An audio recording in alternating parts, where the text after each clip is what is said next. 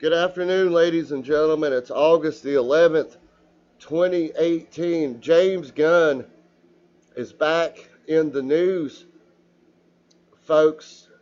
New photos surface of James Gunn at To Catch a Predator themed party. This article has these photographs, folks, and this is absolutely bizarre. New photos have surfaced of Guardians of the Galaxy director James Gunn attending what appears to be a pedophilia-themed costume party. The first to uncover the photos appear to be the Daily Caller's Ian Miles Chong.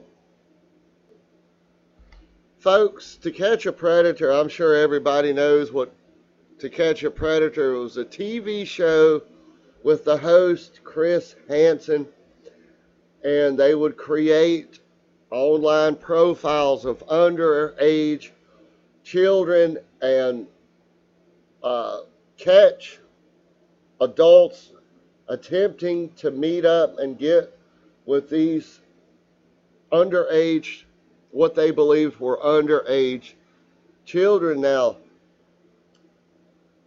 James Gunn, as you can see in these photographs here, dressed up as in a priest outfit, and got women here dressed up, playing with baby dolls, drinking a juice box here, appearing to simulate To Catch a Predator. And here's a clown choking a girl here, a girl sucking her thumb, and the bunny rabbit theme. Folks, this stuff about James Gunn, director of Guardians of the Galaxy, was all over the news, the internet, and when he got fired for these tweets he made, the entire cast, all of these people came together in his support. Gunn was fired by Disney after a number of sickening tweets surfaced involving child rape, pedophilia, and molestation. Unbelievable, folks.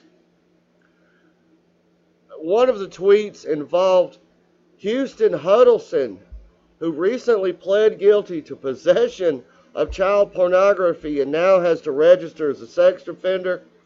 Huddleston was previously charged with soliciting a minor to appear in child pornography as well.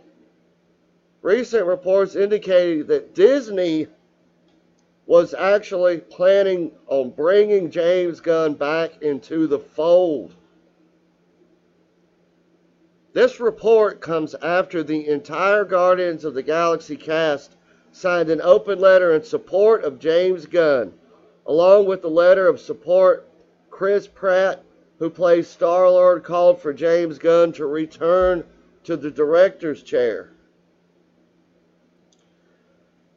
Ian Miles Chong has got some tweets here from August the 10th, 2018, 11:07 p.m.